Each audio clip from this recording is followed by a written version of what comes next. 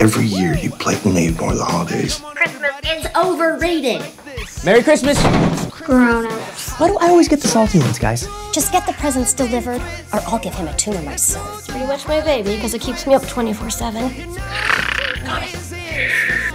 Didn't you have that on yesterday?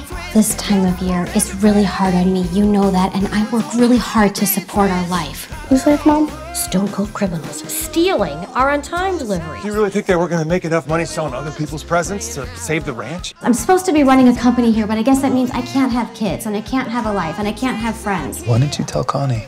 She was just so busy. Can't even have Christmas. But you're the anti-Christmas Connie. I'm not the reason why your life is a disaster. This one is to be handled. I'm getting a Christmas tree for the office. Good for you. Why don't you just stand in the corner? Because you're dressed like one.